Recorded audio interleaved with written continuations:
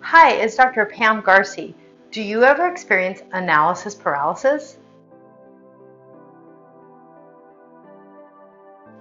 Hi, it's Dr. Pam Garcy. I want to talk to you today about analysis paralysis.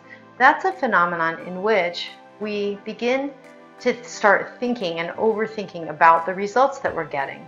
As we're thinking, we're criticizing ourselves, we're thinking this is bad, or even we may be complimenting ourselves, going, this is good. And as we begin to edit and critique ourselves, we start to freeze up because we're not actually focusing on doing the task. We're focusing on critiquing the task. So how do we stop this? One of the ways to stop this is to begin to focus on our sensory experience. What do we see? What do we hear? What do we smell? What do we taste? And what are we feeling in our bodies? So taking a little pause and getting back to being present through focusing on your sensory experience will start to help to reduce the analysis paralysis.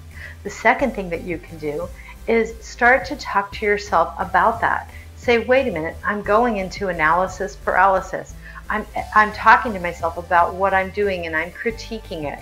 Let's leave the critiquing for after I'm done with this action.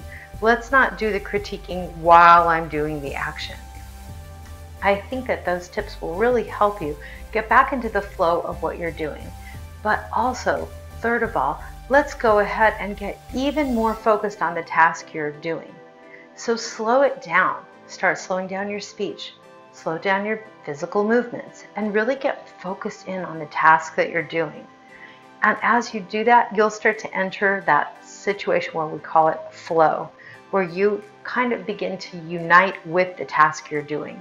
You'll start to feel better, you'll start to feel happier, it'll be more joyful for you, and you'll be in action, not in inaction. Okay, well, I hope this was helpful for you. This has been Dr. Pam Garcy. If you like this, please like, subscribe, comment below, and share this with someone who may need it. And I will see you at the next video.